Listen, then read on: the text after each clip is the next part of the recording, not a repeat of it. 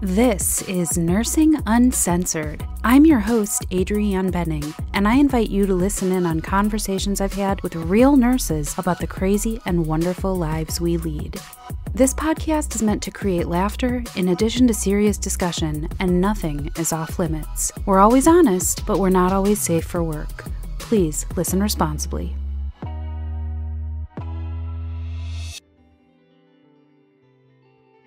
Welcome to Nursing Uncensored. I'm here today with Sandra Payne of Sandra Payne Wellness. Hi, Sandra. Hi. Welcome to the show. I'm glad to talk to you today. Yeah, I'm so happy to be here. So happy to talk to you. Nice. So we've got a few different things we're going to talk about, but this is all kind of under the umbrella of wellness and well-being, which is such an important topic right now.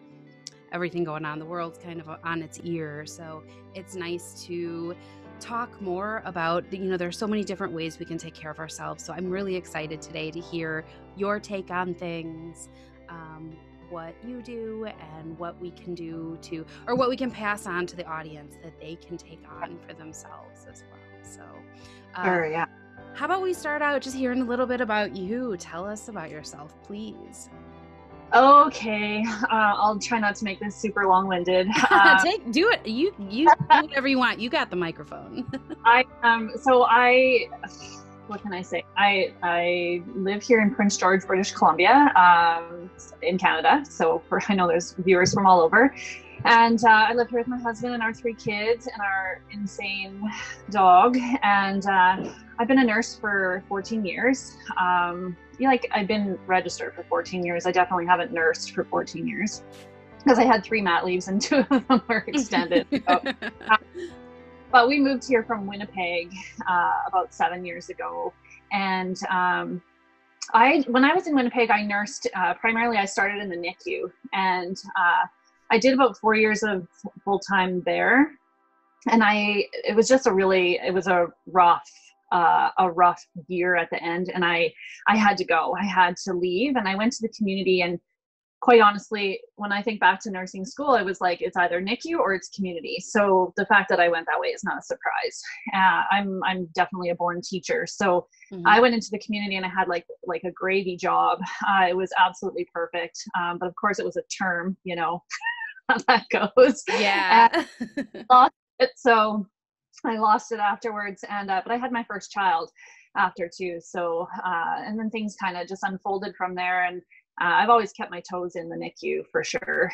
Even once we moved here, I went back, but community nursing and education and leading into where I am now, even as a wellness coach is definitely, it's all interesting when you look back and you see how it unfolded and how things have led to where you are now, right?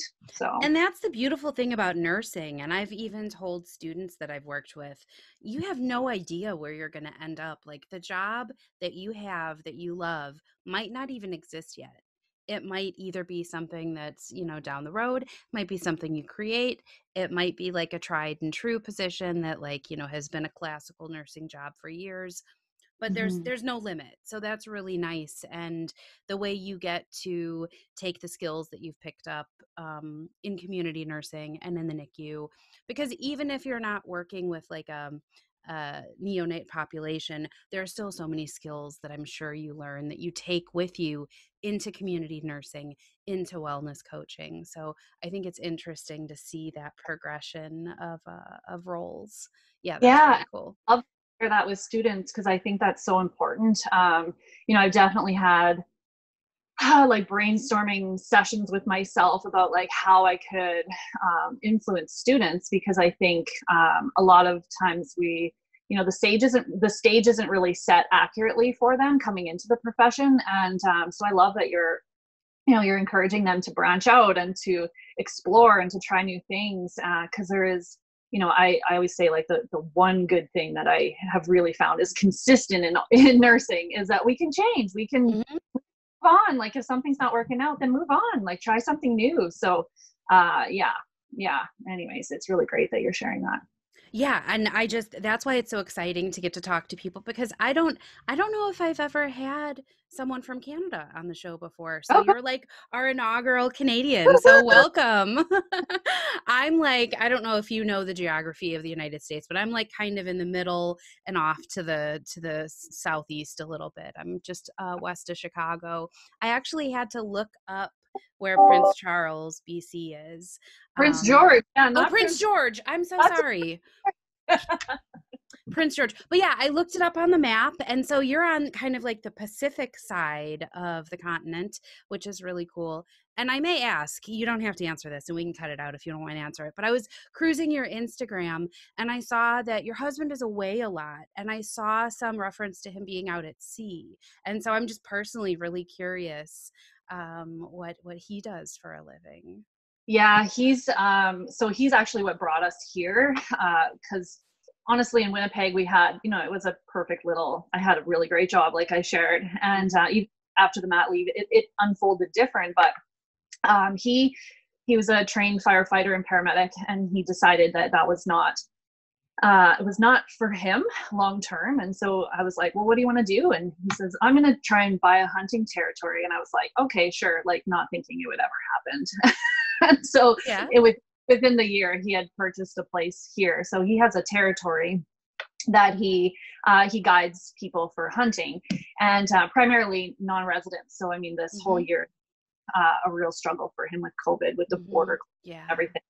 So, but then in the summertime, he goes over to the islands, to Vancouver Island, and he fishes up in the the northern tip of Vancouver Island, and he fishes like salmon and lingcod, and what else does he catch? Tuna. Yeah, yeah. So Interesting. he Yeah. is gone. He's also home a lot, so it's like larger chunks of time, and he's been home pretty much this year. So that's been an interesting thing.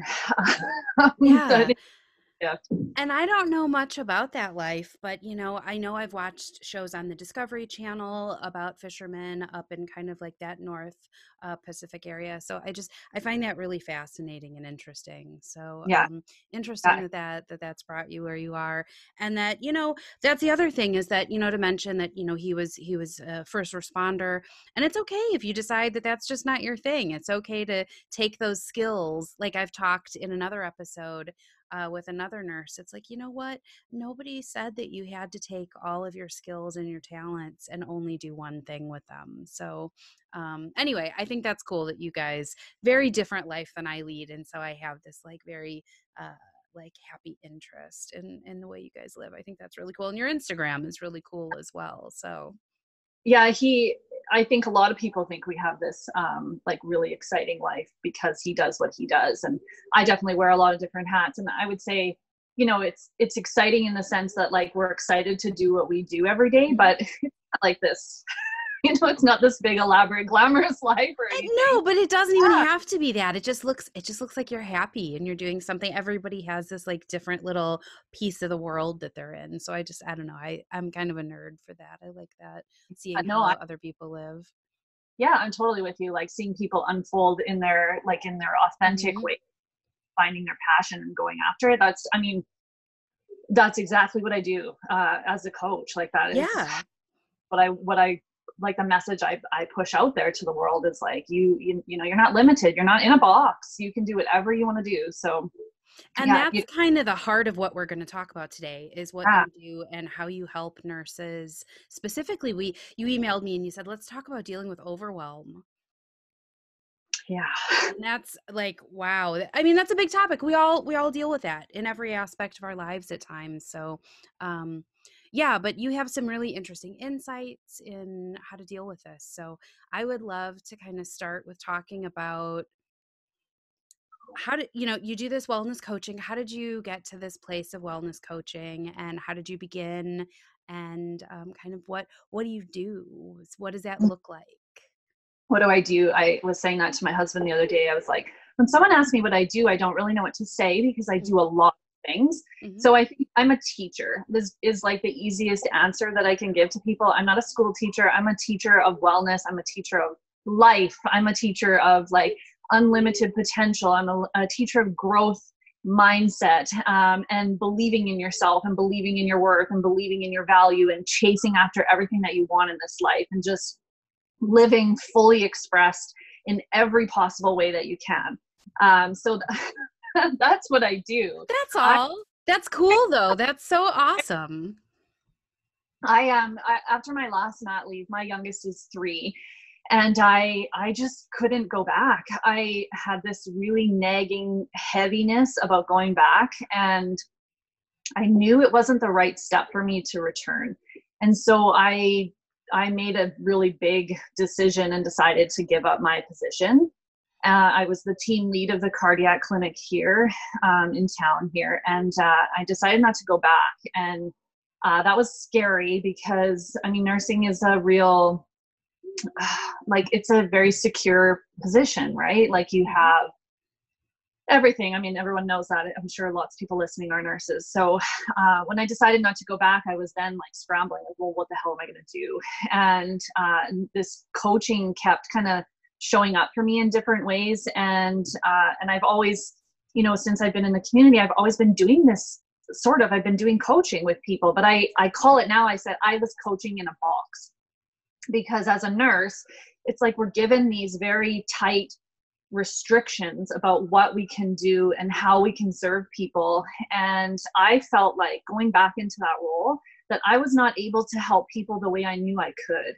And so it was not aligned with what I believed was true for me. And so I took this coaching program, and then it's evolved since there. But I really, I knew that becoming a coach and starting my own business was going to be hard, but I also knew that it was going to allow me to help guide people in the ways that I knew were right, and not just, you know, teaching about nutrition and fitness with a little sprinkling of stress management, which is like chronic disease education across the board in healthcare, in our traditional sense anyways. And I know there's so much more to it, because my own personal journey has revealed that to me, that it is about the food you eat and the way you move your body, for sure.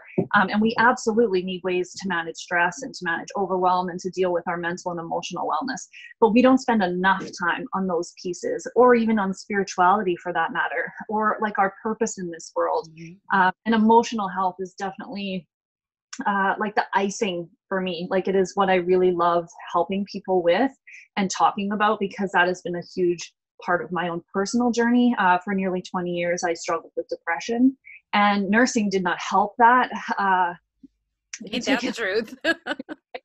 And, you know, an interesting stat is that, like, nurses are 50% more likely to develop symptoms of depression than the general public. And, you know, what I understand about it now, and trauma and like post secondary trauma, is like we're witnessing all of these really difficult, awful things, and then we're expected to just pick up and keep going.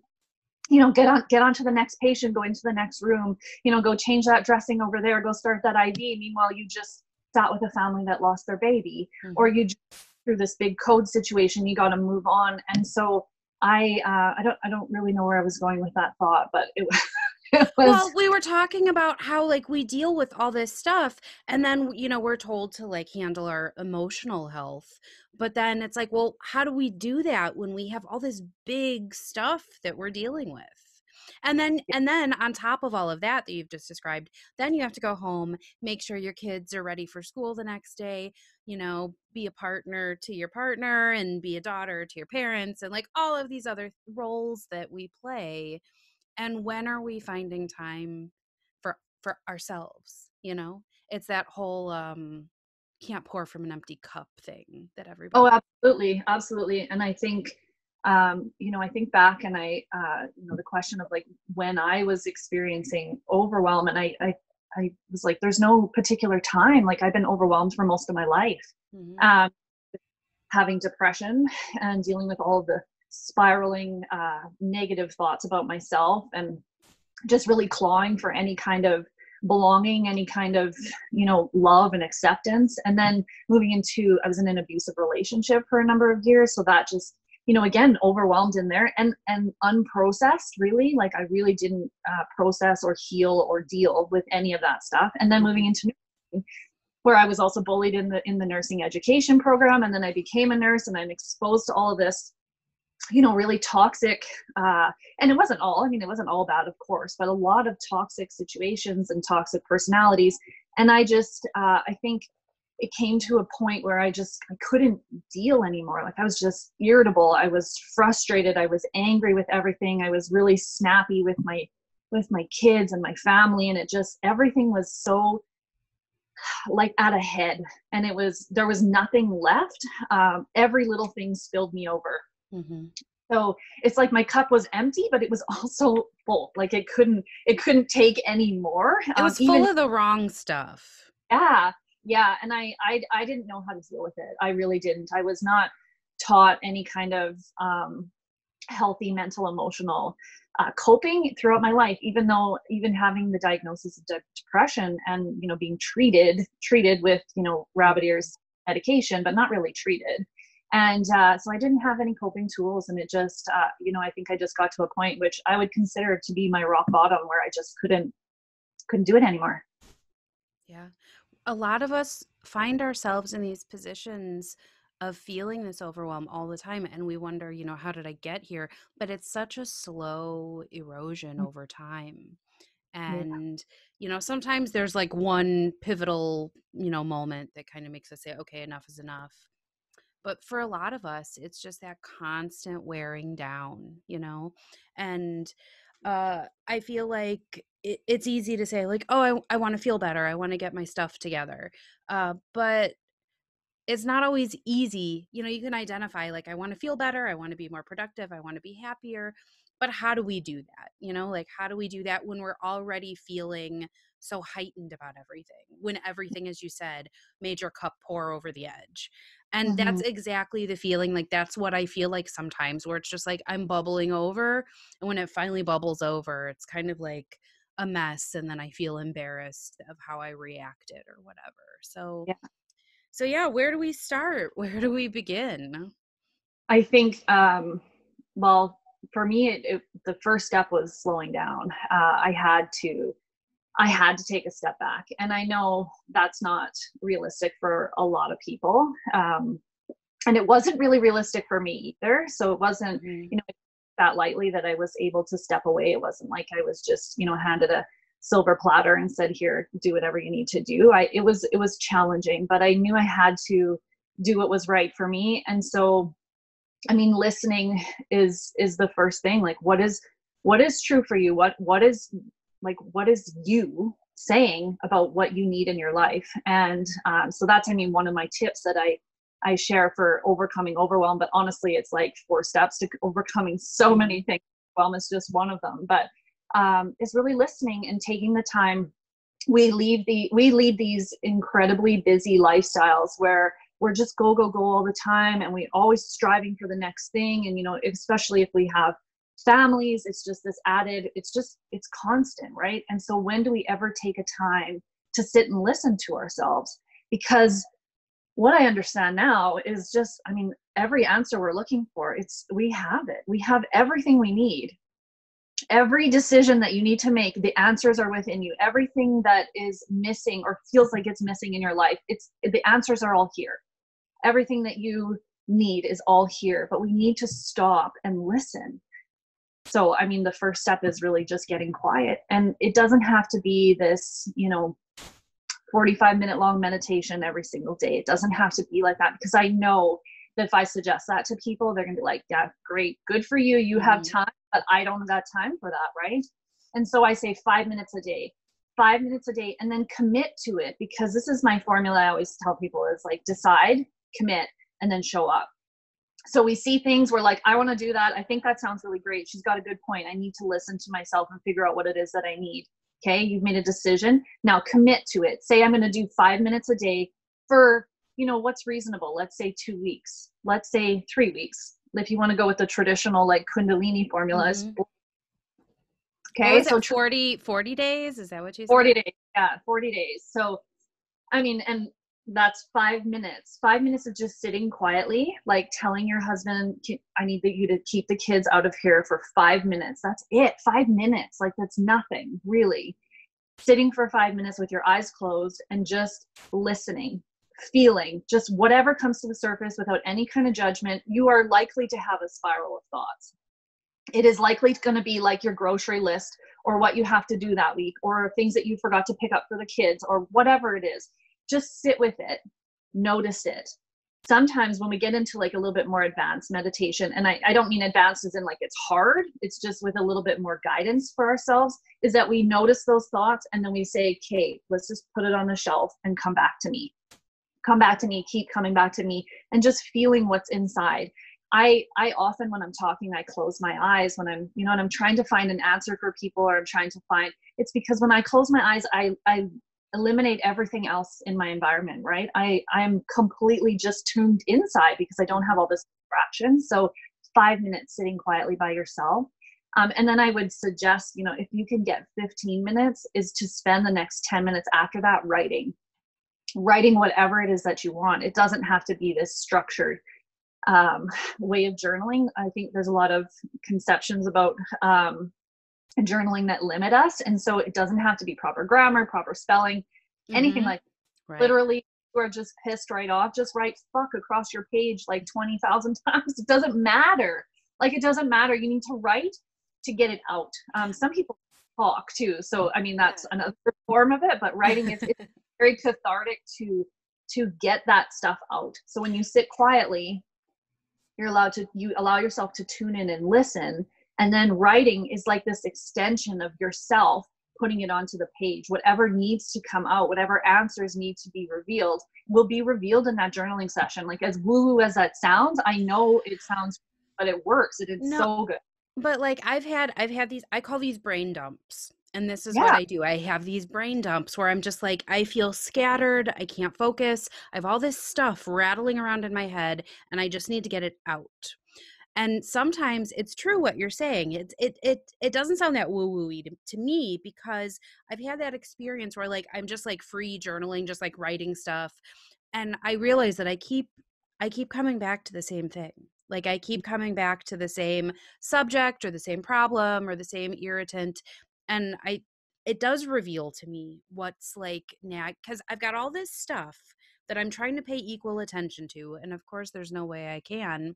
But yeah, sometimes when I'm doing these brain dumps, these journaling sessions, I do kind of subconsciously reveal to myself what it is that is most pressing on my to-do list. So yeah, Yeah.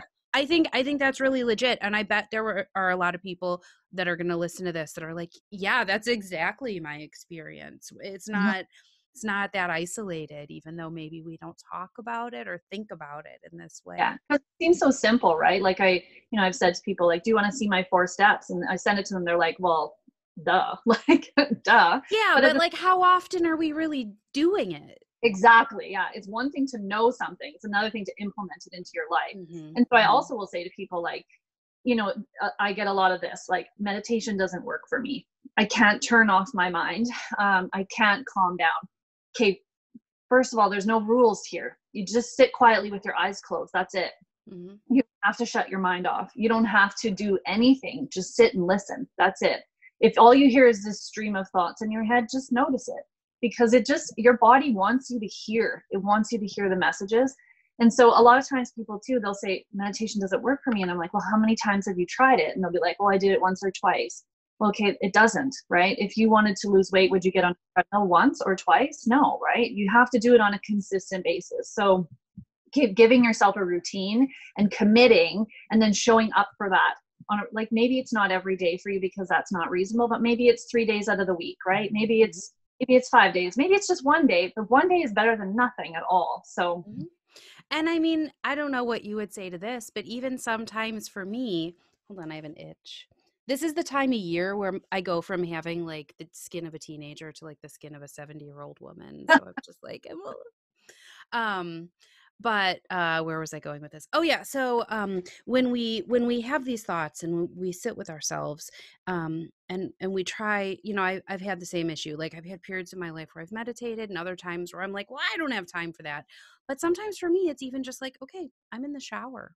I'm going to take a Mhm. 5-minute shower. I'm not going to turn on any music because that's another thing I do.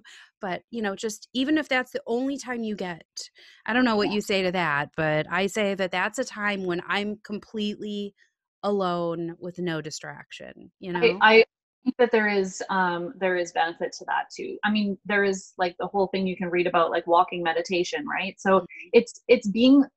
it's just being connected with ourselves. So sometimes I throw out the word meditation because it right away puts up like this block for people. Like I can't meditate. I don't have time for that. So I just say it's a quiet connection with yourself. Like Mhm. it's finding a space to be connected with yourself and listen to everything that surfaces. And the more you do it, the more surfaces, like you said, like sometimes you're just writing and then all of a sudden you can look back and be like, well, that's a common theme. Like, oh, Mhm. this keeps showing up for me. Obviously, this is something that my body is messaging me that I need to deal with. I need to put some focus in this area of my life. Sorry for that. That's okay. That's all right. Yeah, so that's often the first step because as we learn in the nursing process, you cannot implement any kind of changes or therapies unless you first assess what the problem is, right? So hate to bring it back to the nursing process, but really that's what it is. Figure Yeah, out there's figure out what it is that's that thorn in your side. Figure out what it Mhm. is that you can do to make it better. So then what? Yeah. We listen, we identify these things within ourselves that maybe we weren't listening to before. What do we Mhm. d Maybe for some people they would say, well, that just makes me feel worse because then I think of all these things that I have that are my responsibility, but then what? Then what's the next step? Well, I mean, there's two other steps that are not really connected to that question, but I would Oh, say sure, but wherever you no. want to take it. It's time to make a plan. Like so, when we have awareness of something, it's time to make a plan. And if this is hard for you, like if it's hard to set a goal and actually follow through, that's where you need support.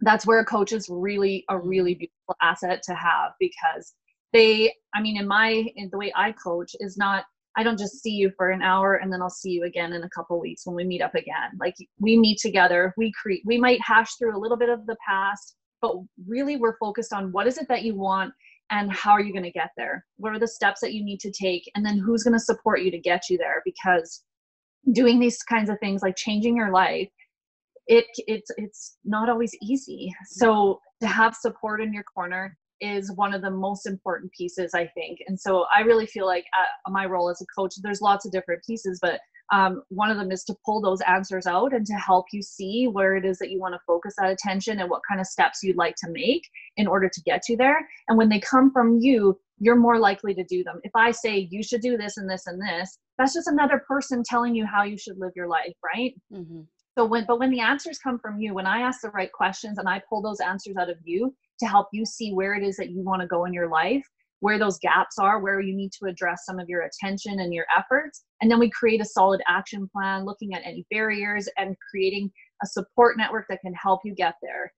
That's when you see lasting change. It's not, and it's a process. Like it takes time too. I Mhm. think we can be very impatient with ourselves. Like I want this to change now because you're so full of it, like you can't take it anymore, so you want it to change now, but unfortunately it didn't get to that point overnight, so it's not going to Mhm. change overnight either, right? It takes this long process of working through the layers, and that's really, I like the analogy of the onion because every time I meet with people and every time we dig through something, it's like we're shedding back some of those layers, and the deeper we get, the juicier they get, just like an onion, how it gets much more juicy as Mhm. you go in. The same with us, like the deeper that we get through, because sometimes the first time we meet we're just really dealing with surface things. I mean, I've dealt with laundry with people on those first sessions, but then as we keep digging and we keep creating these action steps towards the change that we want with that goal, whatever it is in mind, and it definitely will change, then it just, the layers get juicier. We start to dig through and come to some really sweet deep places Mhm. that really create the massive transformation that people are looking for. You're It right. could And yeah, we do. We want answers so quick. We want to fix things, but we, like the treadmill, you don't want to get in shape and then expect that it's going to happen with just like a couple tries. So yeah, Yeah. I think there's something to it. And as you get deeper, you learn more about yourself, and I think it becomes like this self-perpetuating process. Yeah, you can't turn back. Once you start, it's very difficult to turn back, because you will constantly be met with challenges and roadblocks. And I mean, I still am too. Like Oh yeah. on an ongoing basis, I'm met with these challenges. But when I'm really in the weeds, this is maybe more tied to the things that are the other steps on my list. But when I'm really in the weeds, is like to think back where I came from, and it's like I'm never going back. I'm never going back there. This may be challenging right now, but that was hell, and I'm not going Hmm. back. So I have this really what I really love it. I call it the canyon of hope, and it's this analogy of what I feel like my journey has been, and when I've shared it with people, it's moved a lot of people to tears, and it still does. Like when I get to that other side and I put my hand on, and I can give you the link too if you want to Hmm. share it Yeah, with of your, course. when I get to the other side and I put my hand on the other side of the canyon, and I feel this overwhelming blanket of hope. It's like this warm lightness that just is like anything's possible. It's such a freeing feeling. And so even when every time I do it with a live group, it overwhelms me with this emotion. It's like we're not stuck. We don't have to stay where we are. If something in your life is not Yeah. good right now, if something feels like shit to you, you can change it. It's not necessarily going to be easy, but that's where I feel support is like, it's so important, because when you go through a process of self-discovery and you're really looking within and changing things about your life, you start to build these internal reserves, like these internal Mhm. strengths and supports. But when we have external support too, it just helps us stay within that zone where we can just, which is like resiliency, really, where we can meet these challenges and not get swept away with anxiety and worry and just go down that rabbit hole. But we also, we don't get sucked down into feeling depressed and withdrawn and totally apathetic. Having support within, but also external, keeps us in this, what we call in trauma practice, in the zone of tolerance, where you can just really be able to manage things because you have all the tools. And I liken it to my canyons. It's like every challenge as you keep going is like it's a new canyon, Mhm. but they don't look possible. They don't look scary. They don't look, like it's the end of the world. Like, oh my God, I have to go through it. It's actually exciting. It's like, I know that on the other side of this canyon is going to be something freaking better. So I Mhm. can't through whatever it is that's coming. Absolutely. Yeah. So we talked about the first couple steps in your kind of like 4 steps to reduce overwhelm. So we talked about just looking inside yourself, listening to yourself, and then kind of pulling all of that out, getting that out in form of journaling, whatever that looks like to you. Mm-hmm. What's after that? Have we kind of touched on that, or are we treading into something else here? Well, I think the other two pieces, I mean, support is like the underlying foundation, Sure, sure. but the other two pieces I think we can't leave out, because one of them is prioritizing you. And so this is, the buzzword is self-care, but it's more about prioritizing what's important to you in your life and what makes you feel good. Not making decisions and doing things just to make other people happy, or to follow in the path of what other people have created is what you should be doing in your life, right? Like all of these check boxes that we feel like we need to accomplish in our life. That's like the shoulds that we follow, and we don't necessarily do what feels right for us. In my coaching, I talk about the yes and no path, which is just a very easy way of explaining and kind of identifying how to lean into yes and how to lean into no, or not lean into no, because Mhm. no is what everybody else wants us to do. Like what, I shouldn't say everybody, because a lot of people do promote this, this yes lifestyle, but the no is, I should go and do this. I should join this. I should, like all these things that are heavily weighted. They feel negative. They feel draining. They feel low energy. Whereas your yes path is like, it's everything that feels light and exciting and happy and joyful and easeful. It's just like, I want to do that.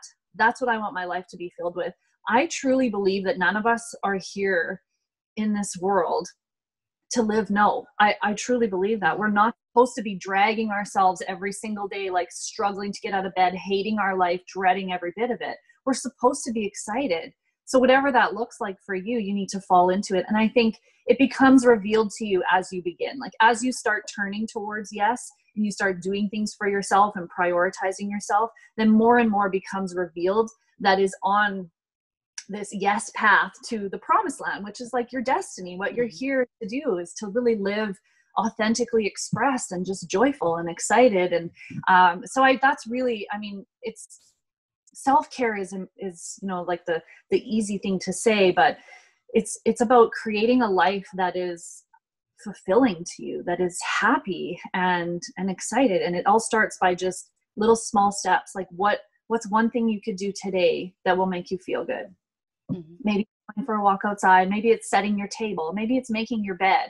Maybe it's having a shower and doing your hair, right? Whatever it is, do one thing a day. And then as you do that, I think this has probably been one of the most pivotal things for me. Well, there's so many, but I think this is because when I really started to actually just do small things for myself, it was such a huge shift because I had been doing nothing for myself with 3 kids and a busy life and like looking after everybody else, which is typically like how women are trained, right? We're trained to look after everyone else and leave nothing for ourselves. And when I started to chip away at that and start doing things for myself, it snowballed. And now where I spend like a good chunk of my day doing everything that feels good for me. So, and it actually, but it hasn't taken anything away from the other aspects of your life. It actually adds to them. Yeah. So that's where we're so disconnected. We think if I spend time doing something for myself, if I lean into pleasure and yes in my life, it means I'm taking away from those other things that are important, like my children or my job or my family or whatever. And it doesn't. It makes you such just a way better person in those things. And you have so much more to give because you're not full of the shit anymore. You're full of things. You feel amazing inside of yourself. And so you want to spend time with your kids. You want to play outside. You want to have a long conversation with somebody who before maybe kind of just dragged you down. Like it just changes the way that you show up in your life when you're showing up for yourself. Mm-hmm.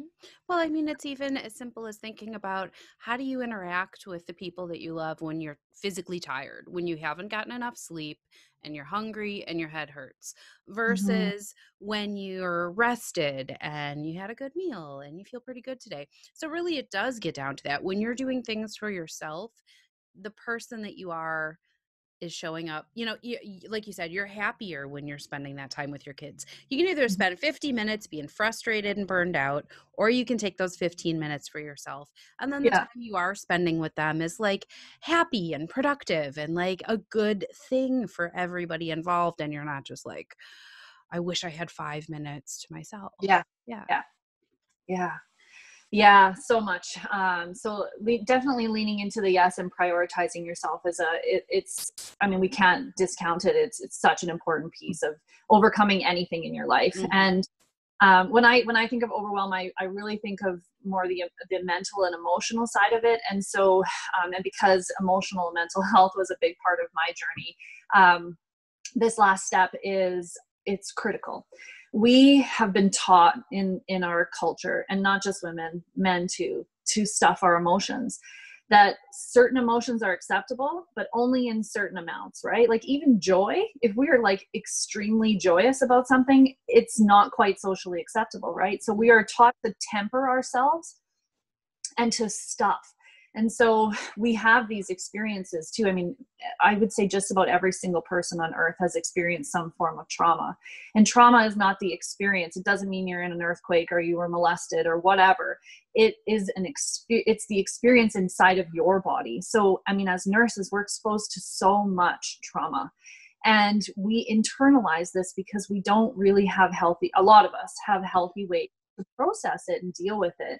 And so emotional expression, and I just call this step feel it all, is so important. And so I have this whole list of tools that I introduce to people in my coaching, and in, you know, in my classes too, because I teach Kundalini yoga, and that's a very cathartic, a very inward journey. It allows you to unlock different things inside of you and really express yourself and release things that are pent up and blocked, because this emotional stuffing that we do, it becomes like almost like an entity that controls us. And so many people, you know, they feel like they're out of control with their emotions, like they're always angry, or they're quick to be crying and they're sad all the time. And it's because we've created all of these blockages inside of us by stuffing our emotions, by not dealing with them in a healthy way in that moment, or in that, you know, very tight time frame of when that situation happened that created the emotion. And so the way we exist in this universe is we're actually creating these scenarios, these situations that trigger those same things so we can deal with it. Mm-hmm. But we get triggered and we stuff it again. We get triggered and we stuff it again. It becomes like something inside of you, like almost like a physical mass, mm-hmm. that starts to destroy parts of us physically, mentally, and emotionally. And so feeling our emotions is, I mean, it's a huge topic. I could talk forever, but it's, we have to start somewhere. And so, I mean, quiet contemplation and journaling are ways to also allow yourself to express what's going on inside of you. But it has to also involve your body. And so this really ties into like embodiment practices, I'm sure you've heard of. And Kundalini that's my jam. That's what I do. It's been so powerfully transformative in my life. And so now I teach it, because if something works for me, I'm like, I got to learn about it and I got to teach it, because if it works for me, it's going to work for other people. But dancing is a really, mm-hmm. Put on some music and just allow your body, put on some sad music and just dance and cry. Put on some angry music. Like I always say, like put on some Limp Bizkit and get a baseball bat and start beating something up. Yeah. And just let it out. And then put on something happy and allow yourself to be, you know, really happy or inspired or motivated or empowered, whatever that word is for you. Mm-hmm. One other thing too, that's really powerful is shaking. So have you ever tried? Yes, I actually taught a friend about this. You're taking the words right out of my mouth. I was going to bring this up. I had a friend do this. She lives in Colorado. We were on video chat. She was telling me about everything. And I was like, stop. Let's shake it out. So yeah, please talk more about this. So, I mean, shaking it's a way for us to move energy. So, I mean, and that's really what Kundalini is too, is unlocking these energy channels and allowing us to move this energy through us, because emotions are energy in motion. So if we have this energy moving through us, we have this sad event, something triggers us, we have this sadness moving through, but we don't allow it, we stuff it down. We've now we're struggling now to keep this energy still, like inside of us, but it doesn't stop. It's still going in there. It wants out. And so when we do practices like dancing and Kundalini and shaking, we're allowing that energy to move. And so if you think about an animal that's been hurt or scared, and they tremble, right? Afterwards, they've been scared. They sit there in the corner and they're just shaking. That's them in a completely biological, physiological way, moving that energy through them. And then they literally shake it off like nothing happened, right? They just continue on with their day. Whereas human beings, we don't. We experience something that's traumatizing to us, or just like very heavily emotionally charged. We don't process it properly and we get stuck. And so then this energy stays within us, and then we develop symptoms that are very uncomfortable to experience, like anxiety and depression, mm-hmm. Fear, hatred, anger. And so what do? Instead of feeling those things, we find behaviors to try to hide them, right? So we look to food, we look to booze, drugs, shopping, whatever it is, mm-hmm. something to try to buffer or to temper those emotions that are just simmering in there and want to be released. So doing a shaking practice is just a very conscious way of moving energy. So you can do it for, a couple minutes a day. I recommend, obviously, to do it in an order. So like if you sit and you think first, like you sit and you experience first, just allow whatever wants to surface, like do that quiet contemplation that we talked about before. Just allow whatever wants to surface to come up.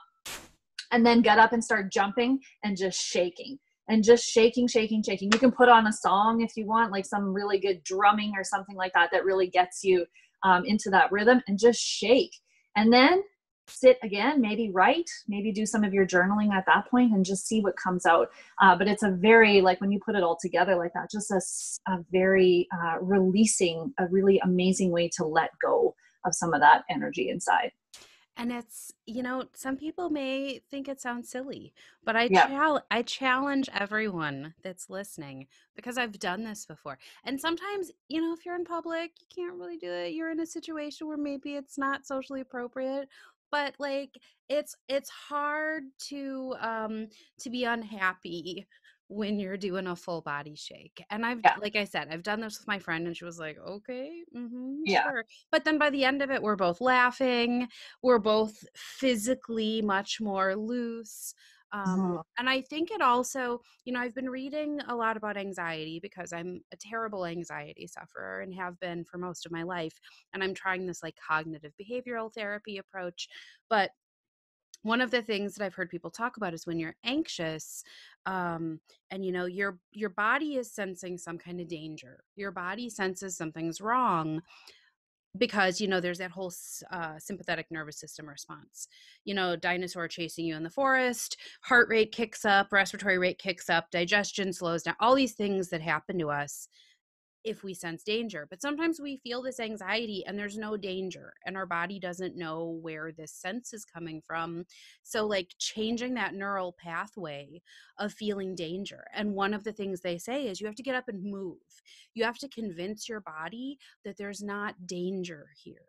And so that's what I think about when I think of shaking. It's you saying to your body, like, it's okay, we're just going to shake it out. We're not in any danger. We're just going to take a minute to like work it all through. And so that's what I've been thinking about as I'm sitting here listening to you talk about this. So I challenge everyone listening, when this episode is over, take a minute and really shake it out.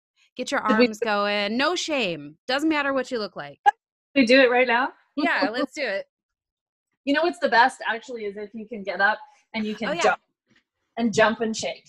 Like it is the most strangest thing, right? My Like whole computer. But yeah, if you get it going. yeah, and just let it go. Sitting, it is it's such like you feel good, right? I kind of feel like it's also like jumping on a trampoline. Like you cannot jump on a trampoline Yeah.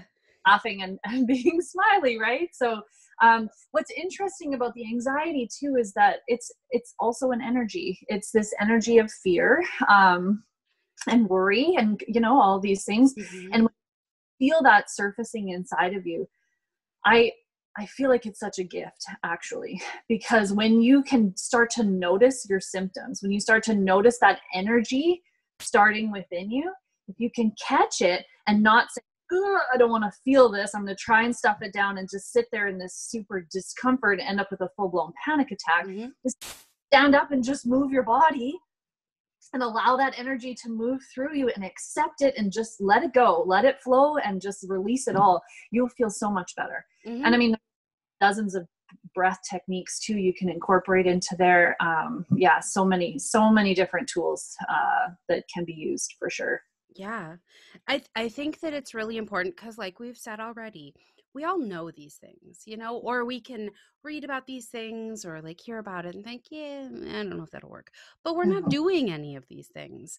And these things are practices, so we're not going to be perfect at them. But it's that thought of like, say you want to do breathing techniques every morning when you wake up. Well, there may be some mornings that you wake up and you can't do it. Whatever. There's an emergency first thing in the morning. You're not feeling, there's some factor that prevents you. Well, you shouldn't just say, well, I tried. That didn't go well. I'm done. Mm-hmm. These practices necessitate that we keep coming back to it and recognizing that it's imperfect. Like, you do Kundalini. Is that what it's called? I wrote it down.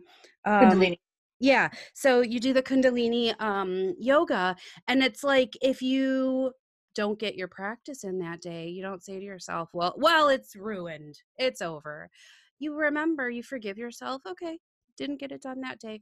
Maybe didn't get it done a couple days, but it makes me feel good, so I'm not going to abandon that. Yeah. And so we need to be kind to ourselves and forgiving in those days that we miss, or those practices that we miss. But you just need to step right back on and try again, start again.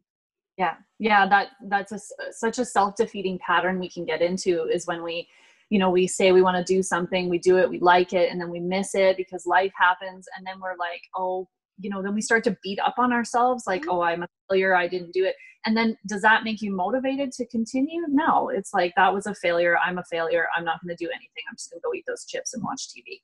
So it's like, instead, I love what you said, like, forgive yourself, catch yourself, and just be like, hey, you know what? Today was a day, right? Mm-hmm. The day. And guess what? I'm being given a gift of another day. Mm-hmm. Tomorrow, wake up, you can try again. Yeah.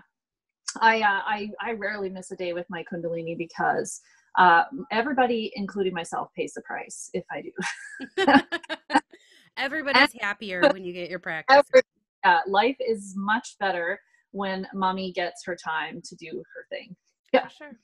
Yeah. And think about how true that would be for all of us. Imagine if you could wake up, and I feel the same way. I don't do yoga every day, but every time I have a lapse in the amount of time, like I haven't done it in a few days or a few weeks, and I think, why? I love it. It always feels good. I always feel more chill afterwards.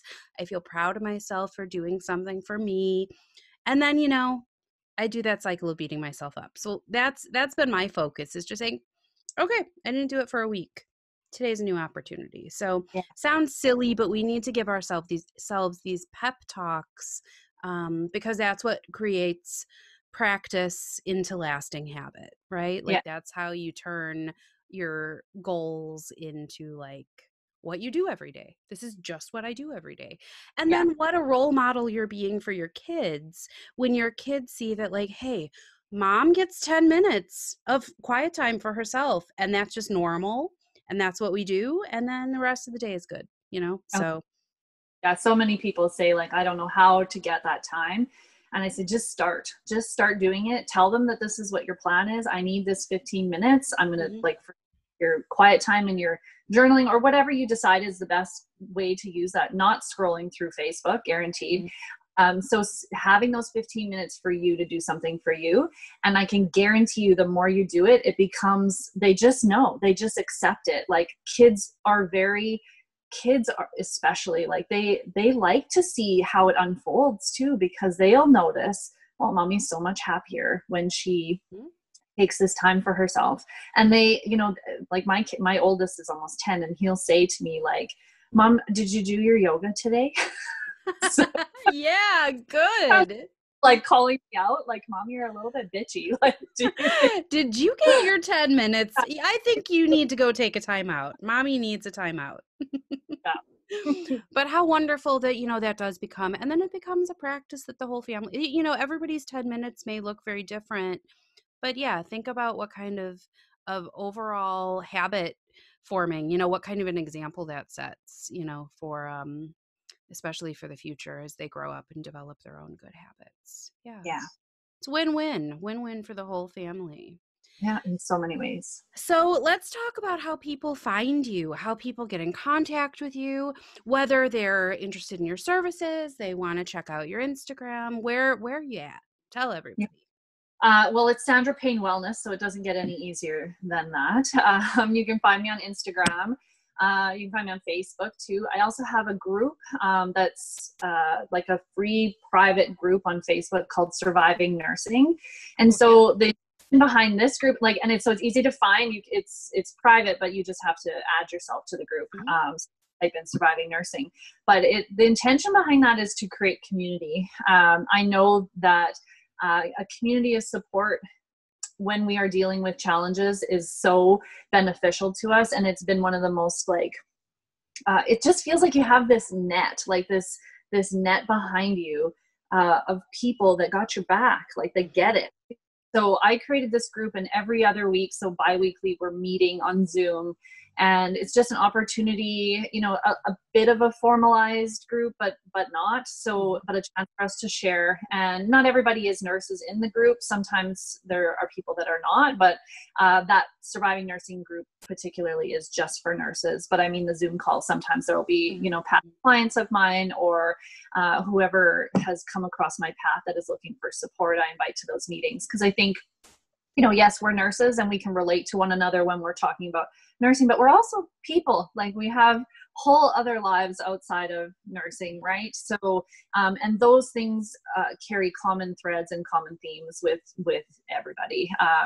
So those are my two main things. I do have a website. I don't send a lot of people there, but you can go there. I do have also a group for my Kundalini. So this is, I teach every week locally, but I live stream it also. So people that are not local, for the month of October, it's free to join. So you can get in that group and you can try out some of the practices. The previous week videos are in there as well, so you can try them out for free. Coming in November, it'll be like you have to register, and then there'll be a small fee just to attend the class live streamed. So, but it's a very cathartic. And every time I teach, it's not just, we don't just get into the yoga. I do a little bit of, I always incorporate some of my coaching, some of my my mindset work, asking yourself questions, digging deep, coming up, like, what are your answers? What are, like, this weekend we're talking about your truth. And I mean, how many people need to find some honesty about what is going on with them?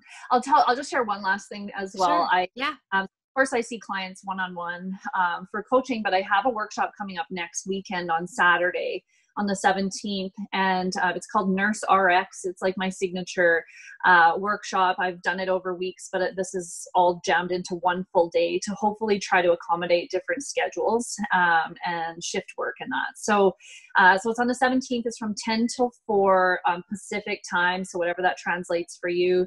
And I can send you the link. It's an Eventbrite that you can register through. It's a very affordable workshop, and something that I say every nurse, I believe actually every human being needs to see something like this, needs to experience something like this. But it's going to be a lot of letting go, a lot of like kind of pulling through some of the stuff that we're hanging on to, that maybe negative energy or those negative experiences, and learning to let go and find forgiveness. And then once we shed some of those layers, we're going to really pull back into like what brought us into this profession in the first place, rekindle that passion and that fire for why we got into this, and what is our yes in this life, like what is it that we want to move towards, and then working together to create an actual plan for each person moving forward, as with some steps, just like I talked about, like I do in my individual coaching. We'll be doing this as a group, and as well so many more things. Like, it's going to be very full of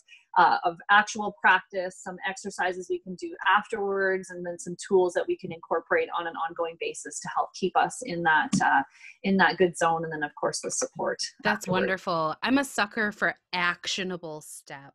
Yeah. I think that by the time this episode airs, it will probably have been concluded, but I want people to find you and bookmark you and like keep their eyes peeled for future events that you have, because I really like the message that you have for us and the way you're helping people kind of follow the path that you have that's brought you this like great practice and these great practices in your life. So and it's not necessarily like, and this will happen again, the workshop definitely will happen. Like, I mean, there's so many tools, right? Like, there's no shortage of people you can access online to find their ways, their tools, and their practices. And it's, so this is about what's worked for me and how I can introduce it to them. But also, I think the bigger piece is me using these tools that I've learned to help people start to dig through what's inside of them. We are so disconnected from ourselves, and so just in this external world that we've lost sight and we've lost connection with ourselves. And so that is really my biggest push, is to help people get reacquainted with who they are and where they want to go. And again, like, I mean, all those things that I've talked about, it's all very tied to what I do. Yeah. That's wonderful. I really want to thank you for joining us and sharing all of this great information with me and my listeners. I'm going to link everything that we've talked about in the description and on the blog post, and you'll be able to find the blog post for the show on nursinguncensored.com. So I just want to remind everybody there's tons of great information there, including both the audio and the video version that I've done with Sandra. So Sandra Payne, thank you so much for joining me. I've really enjoyed talking to you. I'm glad that I've finally broken the northern border into Canada. So thank you for being my first Canadian fellow North American guest. I appreciate that very much. They'd be able to close the border, but they can't close it virtually, right? So no. I'm so grateful to be here and for this opportunity to share with you and your audience just all of these little insights and tips that I can pull to help people really make this the best life that they could possibly have. Yeah. So thank you so much. Yeah, thank you. And I always end every show by wishing everybody happy nursing. Happy nursing, Sandra. Thank you. Happy nursing to you too. Thank you.